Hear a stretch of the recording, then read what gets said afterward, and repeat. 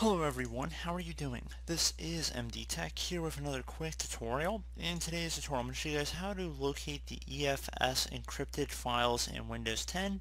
So if you want to see a listing of all the files that have that enabled, this tutorial will be for you. So we're going to go ahead and jump into it, and we're going to start by opening up our start menu. Type in CMD. Best match should say command prompt. You want to right click on that and then left click on Run as Administrator. If you receive a user account control prompt, you want to left click on yes. Okay, now if you want to run the command that's going to actually output it into a notepad file, and then go to the top bar of the command prompt, right click on it, left click on edit, and left click on paste to paste it in, hit enter on your keyboard.